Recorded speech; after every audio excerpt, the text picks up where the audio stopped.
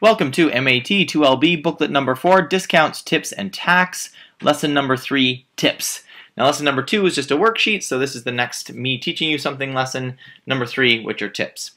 So what are tips? Tips are extra sums of money paid to servers, hosts, other people in the service industry as extra appreciation above and beyond the meal itself. It's a little extra on top of the meal. And tips, like taxes and discounts, are often calculated based on the original price of the meal as a percentage. So let's have a look at example number 1. Again, we're working with percentages again here. This should start to be familiar.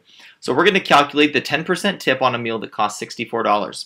First step is to convert your tip percentage into a decimal. So in this question, we are going to be tipping 10%. So there, we're going to say our percentage is 10. Divided by 100, we can type this into our calculator and get 0.1. That's our first step usually when working with percentages. Now that we've converted our percent into a decimal, second step is to multiply your decimal, so that's 0.1, by the cost of our meal, which is $64. And that is going to tell us how much of a tip we are going to get. So we type this into our calculator, 0.1 times 64 will give us $6.40. And that's our answer. That's the amount of the tip on a $64 meal if we are tipping 10%, $6.40. So I will do another one here with you, and then I'll release you to try one on your own. So example A here says 15% tip on a meal that costs $85.25. So our first step is to take our percentage and divide it by 100 to turn it into a decimal. And typing that into our calculator, we get 0.15. This next step, we take our new decimal equivalent of our percentage and multiply it by the cost of our meal. And our meal's cost in this example is $85.25. And that is what I'm going to type into my calculator. So 0.1 times 85.25, and that's going to give me 12.7875. All right, too many decimal places. We need to round. Again, we're talking about money here, so I am going to select the place value that's appropriate for money, which is hundreds.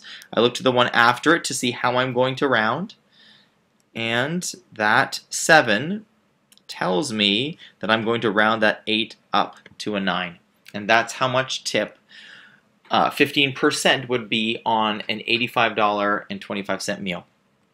So what I'd like you to do here is hit pause and try example B on your own following those same steps. So hit pause, get an answer, come on back when you're done, and we'll see how you did. Okay, let's get a look. 20% tip is going to be 20% divided by 100. It's going to give us 0.2. We're going to take our decimal and multiply it by the cost of the meal, which is $58.90, and that we type into our calculator. 0.2 times 58.90, and that's going to give us $11.78. And that is the right number of decimal places, so we'll just leave it right there. So this whole example number 1 and this A and B we've just done, that's calculating tip just by itself. What's the value of the tip? But when we're actually giving a tip to somebody, what we're doing is we're taking that tip and adding it back to the original price. So that's what we see here in this next piece. Tips are added back to the original price. So you have the price of your meal, you add the tip to it to get a total that's higher than the price of the meal itself. So let's incorporate that step here in example 2. Calculate the total price, so that's our clue right there. Total price, that means tip and cost of the meal, with a 10% tip on a meal that costs $72.40. Starting with the same step, taking our percentage, which is 10, dividing it by 100 to get 0.1 when we type it into our calculator. We take our new decimal and multiply it by the cost of the meal, which is $72.40. We'll type that into our calculator, 0.1 times $72.40, and that's going to give us $7.24. That's the right number of decimal places, so we're good. Now, this is the new part. We're going to take the tip. That was $7.24. We're going to add it to the cost of the meal, which is $72.40. And when we combine those, that's when we're going to get our answer. So we should type this into our calculator. $7.24 plus $72.40. That's going to give us $79 $79.64. So our answer with tip, total price of the meal, $79.64. And that's how we do it. Basically, we figure out the tip like we did in the first example, then we remember to add that back to our total price.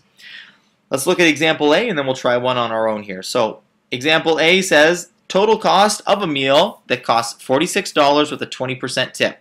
So first things first, find the tip. 20% divided by 100 to turn it into a decimal is going to be 0.2.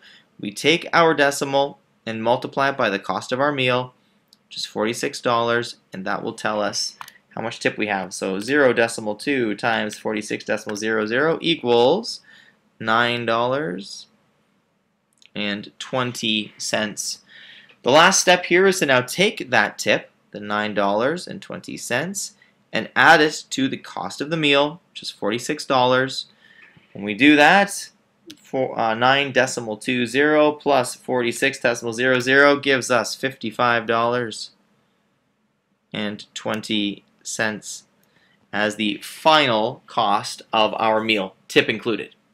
So now you've seen that step for a second time. What I'd like you to do here is hit pause in the video and try B on your own.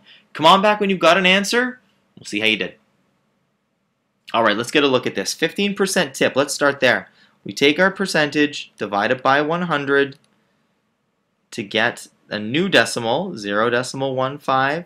We take our 0.15, multiply it by the cost of the meal, which is $115.36, and let's see what that gives us. 0.15 times $115.36.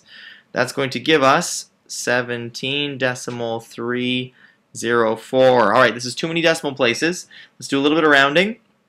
This is the decimal place we want to round to, so we go to the number after it to see how we're going to round.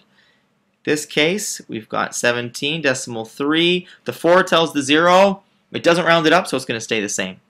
So it's going to be 0. So $17.30.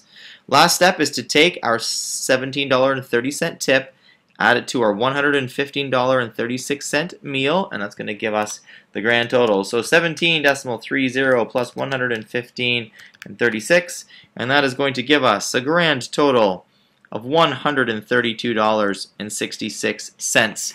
That's a 15% tip on a $115.36 meal. And that is the end of lesson number 3, tips. If you're not 100% sure of any parts, go back and watch them again in the video, then move on to the worksheet, and I'll see you in lesson number 4.